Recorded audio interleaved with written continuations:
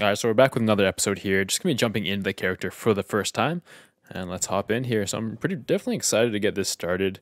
Alright, we got all the tutorials here with the standard UI. I haven't played on standard UI for a little while now, so this will be interesting. But again, I don't know how much of this leveling process I'll show you. Again, I'll definitely show you if I add any add-ons. Right now we're playing with no add-ons, standard UI, everything just as it comes. But I'll definitely show you if I add anything to here.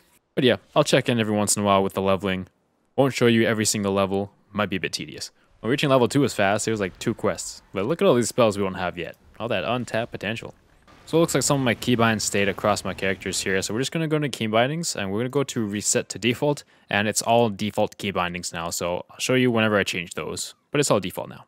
And for now, we just killed some Murlocs just to get some first aid kits. Running around, leveling up. Having fun. The first keybind I'm going to set here is auto run. I like to tab out of WoW when I have to run for long distances. So we're going to go into key bindings, movement keys, and where it says toggle auto run, we're going to bind that to \, and we're going to unbind the mouse button 4 key. I'm just really used to having auto run at \. I actually tried to do it, but it didn't work because it wasn't bound before. So there we go. Oh, now we get to tame our first beast. What should we choose? Let's see here. What do we have? We got like a goat, we got a hawk, and we have another goat? No, we got a porcupine. I think I want to go with a hawk here, so I'm gonna tame the hawk. Yeah, let's get it. I'm gonna name the hawk after one of my dogs. Gonna name it Kenzie. Kenzie's black and white. This hawk's purely white, but my other dog Bella is only black, so this kind of makes a bit more sense. Kenzie it is. So now I got a few spells here. It almost fills up my main action bar.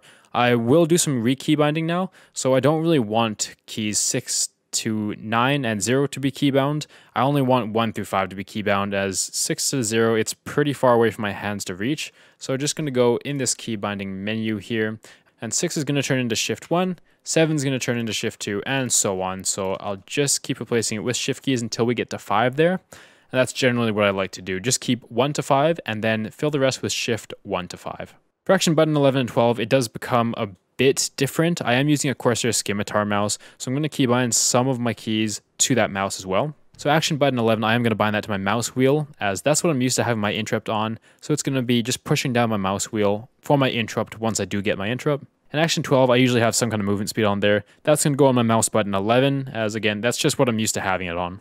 And the mouse button 11 is bound to the period on the numpad there. And we're going to hit OK for now. So for this, I'm going to put my disengage on my mouse button 11. So once I press 11, there we go. I just go back for disengage. Now I'll reconfigure my abilities as I go and as I get more, but this is okay for now. Nice, now we got level 10. We can finally pick up the survival spec. So we're just going to activate that here. We can start pumping a survival hunter. Here we go. I don't think we actually have a melee weapon yet, so we kind of have to wait for that first, but we're going to pump soon. And now we're going to get out of the Excel's restarting area and into the real WoW world now. And I guess we're going to Stormwind first. I've never completed this before. It was cool, but you can get riding at level 10 now? It seems really early. Like, I already have 4.5 gold. This only costs 9 silver, 50 copper. Damn. Let's see, level 10, 20, 30, 40. You can get the highest speed. That seems pretty quick, but I guess because the level squish, it's like that now. Oh, cool. Now we can ride mounts. One thing to note as well is I always have my percent as well as my actual health and resource displayed. So to do this, you can just go to game menu, interface, and to display.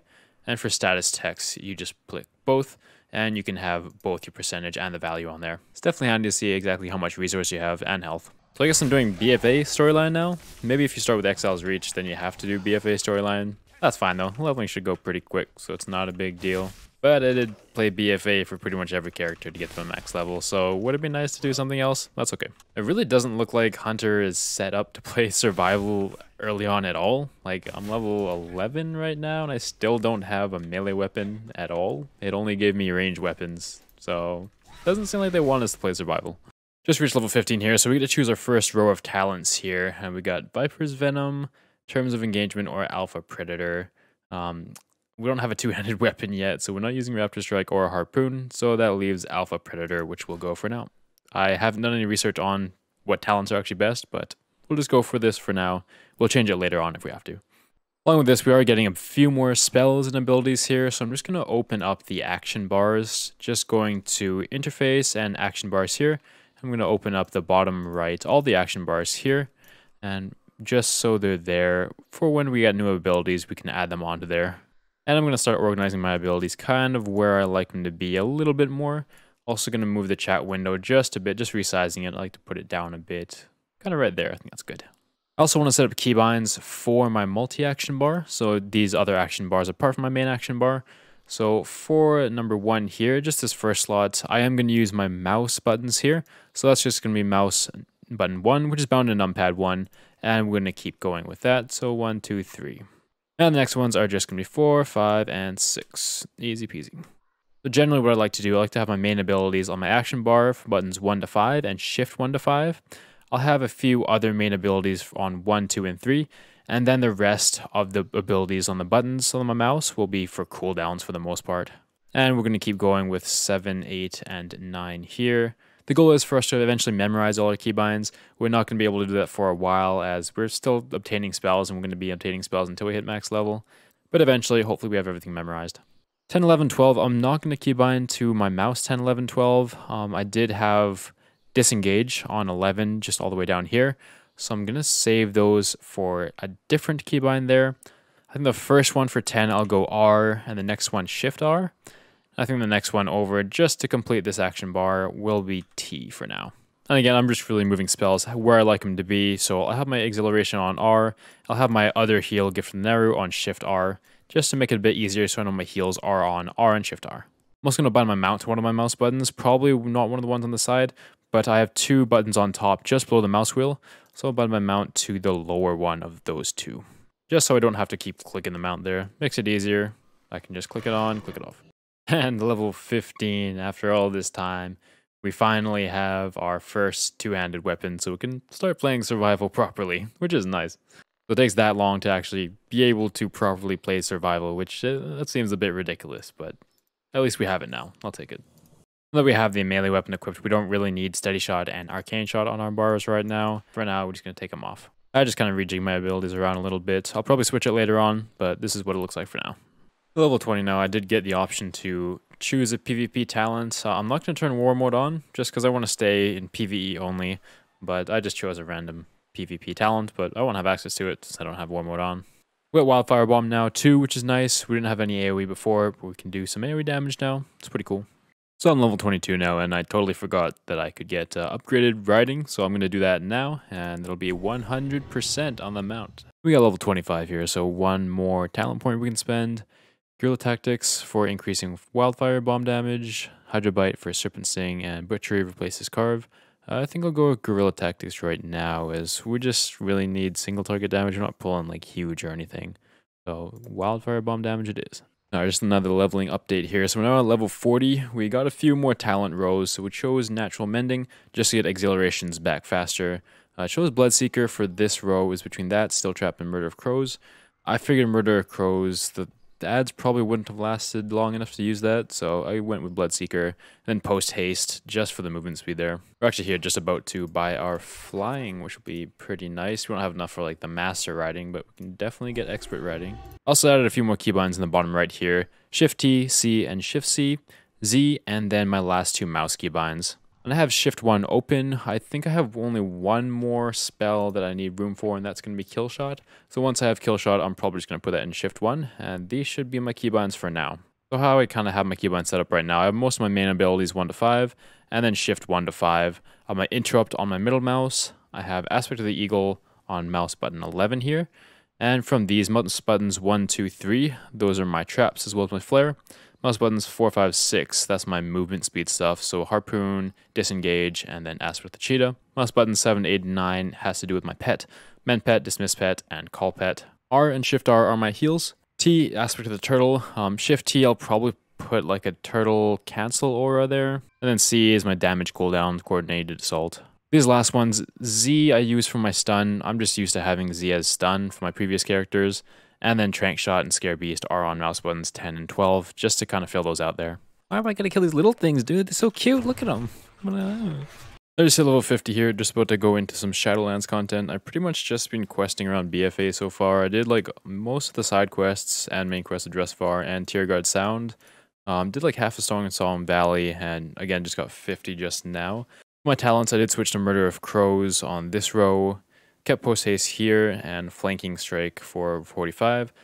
For level 50, I think I'll go with Wildfire Infusion right now. I'm not sure how strong chakrams are. I might try them out, but I think I'll go Wildfire Infusion for now.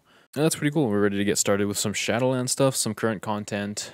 So let's head over there. We're just about to get into some of the Shadowlands content here, but before we do that, I do want to enable 2 add-ons here. And the first add-ons I will enable is Details, just showing our damage meter. I just want to know what spells are doing the most amount of damage right now, just so we can optimize our abilities. I'm also going to enable DBM as well, just so we have those boss timers in case we end up doing a dungeon soon.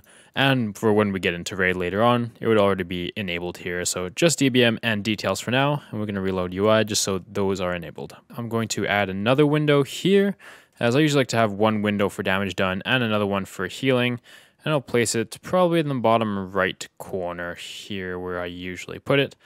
And they are attached now, so when I move one, they both move here. And I'll just set this one to healing, this one damage done, and we're good to go. For DBM, I'm just going to leave it how it is right now. I'm not going to change anything. Maybe I will later on, but if you just leave DBM with how it comes, it should be okay. We made it to the Maw now, so just to give you an idea of how long this took, we'll do a /played, and so we've been playing this character for just over 15 hours now.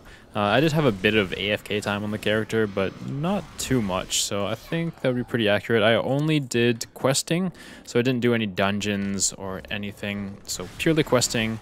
1 to 50 took me about 15 hours to get. I wasn't trying to go for speed or anything, I was just having fun leveling the character. You can definitely do it way faster than I did, but that's how long I took. So now I'm just going to progress through the Shadowlands storyline. I'll probably play the main story instead of doing the Threads of Fate option.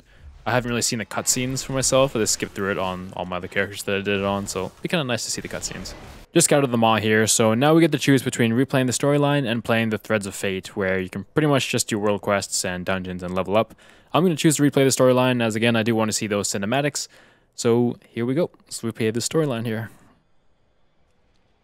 I'm also going to send my Hearthstone to Oribos here. And remember that we're not joining a guild, so we are stuck with that 30-minute Hearthstone. We can get the Enchant of the Bracers, which will lessen it by 5 minutes, but it will be quite a larger cooldown than if we were to be in a guild. Since this is a new character as well, we don't have a Garrison Hearthstone, and we don't have a Dalaran Hearthstone, so just the regular Hearthstone is what we're stuck with for now. That makes getting around a bit more difficult, but it shouldn't be too bad. We'll probably stick in the Shadowlands for the most part. While I'm in Oribos here, I'll pick up a couple professions. The first one I'm going to get is Enchanting, mainly for the Disenchanting skill. So since it's a new character on a new realm, I'll need some sort of way to get gold for consumables and stuff for higher keys and ratings. So Disenchanting is a great way to do that since you'll get the shards from it and you can sell that on the auction house for quite a bit of money usually. Not sure how much it goes for on this server right now, but it's usually the easiest way to kind of get money. As you get that gear, you'll be able to disenchant it and sell it on the auction house. And the second profession we're going to get now is Skinning, just so we're able to skin all the mobs that we kill to get that leather, in case we want to take leather working later on. I'm not sure how much base legendary items cost in this realm either, but it might be too much for us to buy, so we might have to work towards crafting them. We'll see how it goes, but for now, we're going to roll with Enchanting and Skinning for our professions. Alright, so now we're on our way to Bastion, and get ready, it's about to be very, very bright. I feel like whenever you hit Bastion, it's just super bright. It's like someone shining a flashlight in your eyes or something. And it should be just in the bit here, just passing in between. But yeah, I decided to go with the storyline, just to get... Oh, it's so bright, jeez. I decided to go with the storyline instead of the Threads of Fate option. I wanted to give the character kind of a first character feel to it. The Threads of Fate is more time efficient in terms of leveling and building up your renown, but again, wanted to get that first character feel. Wanted to watch the cutscenes as well. I got my first piece of gear in Shadowlands, and it's item level 90, and I'm item level 55 overall, so I'm quite below the item level that it gives right now. Things haven't been too hard to kill, but it does seem I'm behind. Nice, we got our first epic upgrade. Item level 110, that's pretty good for our level. That's like a doubling our current gloves item level. Pretty cool. Just an update here, so I did Bastion, Maldraxxus, and we're just in Ardenweald now, 2 of 8 done, so we're just progressing through the storyline here. I just got Wild Spirits. I think this is the best Covenant ability. I've definitely seen a lot of marksman hunters use this, and it does a ton of damage, so we're going to try it out, see how much we can do here. And... see, it's doing a lot. As long as we keep it in the Wild Spirits, that's a ton of damage we're getting in. Alright, after I turn this quest in, we'll be level 60 here. And we'll go with the two-hand staff, of course. And there it is, level, so it upgraded to epic as well. That's pretty cool. Level 60, so now we're good to go with all the max level stuff. We do need to finish off the campaign. We got 2 more chapters to go, shouldn't take too long there. But yeah, then we can start grinding out the gear, renown, starting dungeons, all that good stuff. Just gonna equip that. That's a nice upgrade, the staff there. So hitting level 60, we are at 139 item level, very low right now. As you can see, I moved my unit frames around a little bit here.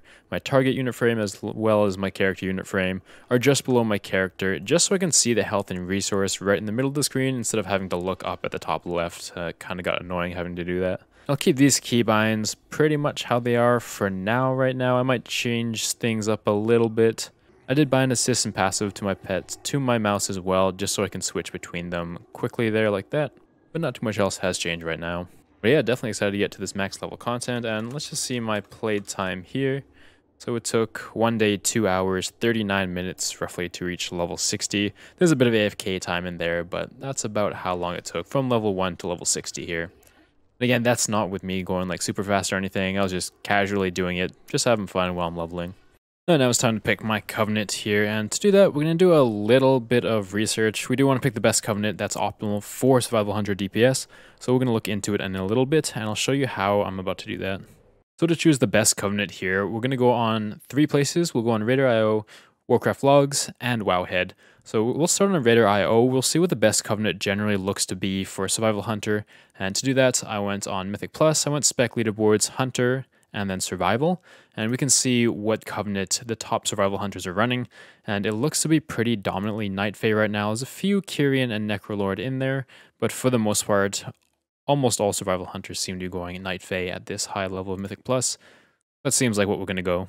And for Warcraft Logs, we can do the same thing if we select survival hunters, going survival here, and we can see their covenants just over here, and again, it looks to be pretty dominantly Night Fae, so Night Fae is definitely looking to be a good choice for Mythic Plus and for raiding currently. And just to solidify that as well, we're going to look at the guide on Wowhead to see what it says, and it does say that Night Fae is the best for raid as well as for Mythic Plus here, as it's great in both categories.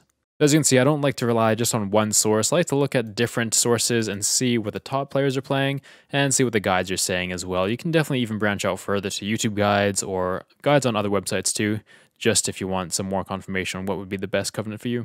But for our survival hunter here, it looks like it's going to be Night Fae, so I'm going to join Night Fae, and we'll do that right now. Perfect, and that's probably mainly because of Wild Spirits, because it does so much damage in AoE and a good chunk in single target as well. So, we're now Night Fae. Cool. So that's where I'm going to end this episode here. That was about 2 weeks of playing, I think, in this episode, and our total playtime is 1 day, 4 hours, 5 minutes currently. We didn't get to do any dungeons, but we did have max level, got to item level 142, and we set up our keys pretty well there, and we have a few keybinds left for those 2 covenant abilities we're about to get. So I think we're pretty well set up now to go into some max level content, get that covenant campaign going, get those Mythic Plus dungeons in. Hopefully we can get some good progress this week to come here. As always, thank you so much for watching, everyone. Please let me know if there's anything in particular you'd like to see in this series. I'll definitely try to get it done. I'm going to try to have an episode of Surviving Pugs available every week. I'll try to release it sometime between Monday and Wednesday. I'll definitely aim for Mondays. And the gameplay, although this one was 2 weeks, it was just leveling. I thought 2 episodes of leveling wouldn't be that fun. So I'll try to aim to do 1 episode a week. The gameplay will be from Tuesday to Monday. So hopefully when we start doing those Mythic Plus caches, we can start the episodes off by seeing what we got in the vault there. Thanks again, y'all. I'll see y'all in the next one.